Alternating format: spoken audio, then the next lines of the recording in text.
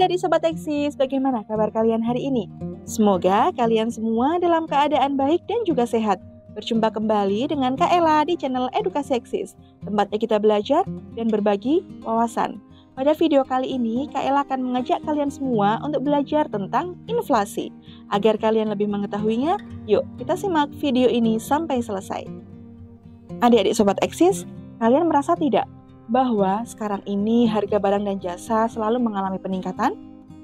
Uang 100.000 saat ini berbeda nilainya dengan 100.000 di 10 tahun yang lalu. Mengapa ya kenaikan harga-harga ini bisa naik secara bersamaan? Apakah para penjual kompak untuk menaikkan harga barang dan jasa secara bersamaan? Jadi adik-adik Sobat Eksis, kenaikan harga-harga barang dan jasa itu dikarenakan inflasi. Kalian pasti sering mendengar bukan kata inflasi di televisi, kabar berita, hingga media sosial. Namun, apa itu inflasi? Inflasi adalah kenaikan harga barang dan jasa secara umum dan terus-menerus pada jangka waktu tertentu. Jika kenaikan harga itu terjadi pada satu atau dua barang saja, maka tidak bisa dikatakan inflasi. Dikatakan inflasi apabila kenaikan itu terus meluas dan mengakibatkan kenaikan pada barang yang lainnya. Lantas, apa penyebab dari inflasi? Faktor yang dapat menyebabkan atau memicu terjadinya inflasi ada bermacam-macam, baik dari pengaruh eksternal dan internal. Bagaimana contoh dari pengaruh faktor eksternal pada inflasi? Contoh pengaruh faktor eksternal adalah ekonomi global yang dapat memberi pengaruh pada ekonomi domestik. Ekonomi global sendiri merujuk pada sistem ekonomi yang melibatkan ketergantungan dan interaksi antara berbagai negara di seluruh dunia. Sedangkan ekonomi domestik mengarah pada ekonomi dalam negeri. Misalnya seperti penguatan mata uang negara maju yang mempengaruhi pelemahan nilai mata uang negara-negara berkembang seperti Indonesia. Hal tersebut bisa mempengaruhi tingginya biaya impor dan mengakibatkan meningkatnya biaya produksi dalam negeri. Sedangkan dari faktor internal, inflasi dapat dipengaruhi oleh permintaan yang meningkat akibat kondisi perekonomian dalam negeri.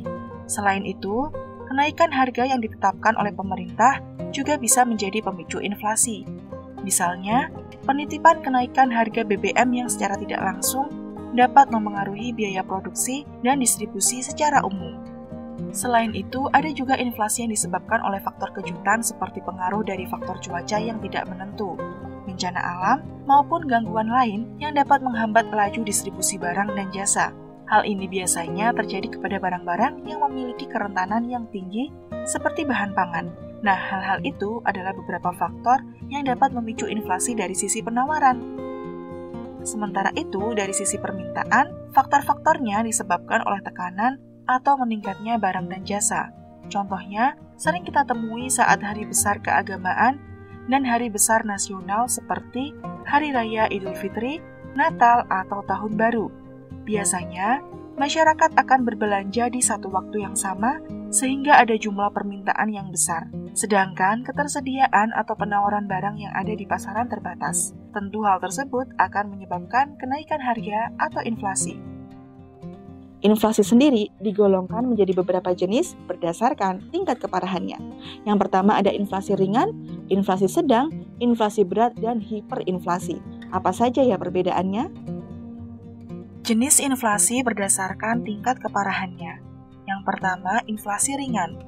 Inflasi yang mudah untuk dikendalikan dan belum begitu mengganggu perekonomian suatu negara. Terjadi kenaikan harga barang atau jasa secara umum, yaitu di bawah 10% per tahun dan dapat dikendalikan. Yang kedua, inflasi sedang.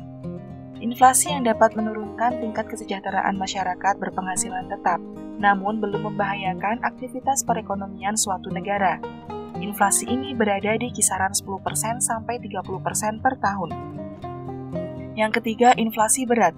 Inflasi berat adalah kondisi kenaikan harga barang secara umum yang mengakibatkan perekonomian suatu negara menjadi kacau.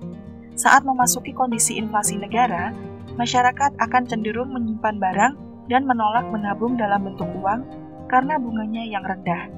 Besaran kenaikan harga barang yang termasuk dalam inflasi berat bisa mencapai 100% per tahunnya. 4. Hiperinflasi. Inflasi sangat berat. Inflasi yang telah mengacaukan perekonomian suatu negara dan sangat sulit untuk dikendalikan meskipun dilakukan kebijakan moneter dan fiskal. Inflasi ini berada di kisaran 100% ke atas per tahun. Dampak inflasi. Inflasi sendiri memiliki dampak pada kehidupan masyarakat. Berikut ini adalah beberapa dampak inflasi. Yang pertama, dampak inflasi terhadap pendapatan. Inflasi dapat memberikan dampak positif dan negatif terhadap pendapatan masyarakat. Pada kondisi tertentu, seperti inflasi lunak justru akan mendorong para pengusaha untuk memperluas produksi sehingga meningkatkan perekonomian. Namun, inflasi akan berdampak buruk bagi mereka yang berpenghasilan tetap karena nilai uangnya tetap, sedangkan harga barang atau jasa naik. Yang kedua, dampak inflasi terhadap minat. Pada kondisi inflasi, minat menabung sebagian besar orang akan berkurang. Alasannya karena pendapatan dari bunga tabungan jauh lebih kecil, sedangkan penabung harus membayar biaya administrasi tabungannya. Yang ketiga, dampak inflasi terhadap kalkulasi. Kondisi inflasi akan mengakibatkan perhitungan penetapan harga pokok menjadi sulit, karena bisa menjadi terlalu kecil atau terlalu besar. Persentase inflasi yang terjadi di masa depan seringkali tidak dapat diprediksi dengan akurat. Yang keempat, dampak inflasi terhadap ekspor. Kemampuan ekspor suatu negara akan berkurang ketika mengalami inflasi, karena biaya ekspor akan lebih mahal. Selain itu, daya saing barang ekspor juga mengalami penurunan yang pada akhirnya pendapatan dari devisa pun berkurang. Yang kelima, dampak inflasi terhadap efisiensi. Inflasi dapat pula mengubah pola alokasi faktor-faktor produksi. Perubahan ini dapat terjadi melalui kenaikan permintaan akan berbagai macam barang yang kemudian dapat mendorong terjadinya perubahan dalam produksi beberapa barang tertentu, sehingga mengakibatkan alokasi faktor produksi menjadi tidak efisien. Nah, itulah tadi materi tentang inflasi. Semoga dengan materi ini adik-adik semakin bertambah paham ya. Cukup sekian dulu penjelasan dari Kak Ella. Jangan lupa untuk like, komen, dan share video ini ke teman-teman kalian semua agar teman-teman kalian dapat belajar bersama di channel Edukasi Eksis. Oh iya, jangan lupa juga untuk subscribe channel ini ya. Terima kasih, semoga bermanfaat. Sampai jumpa.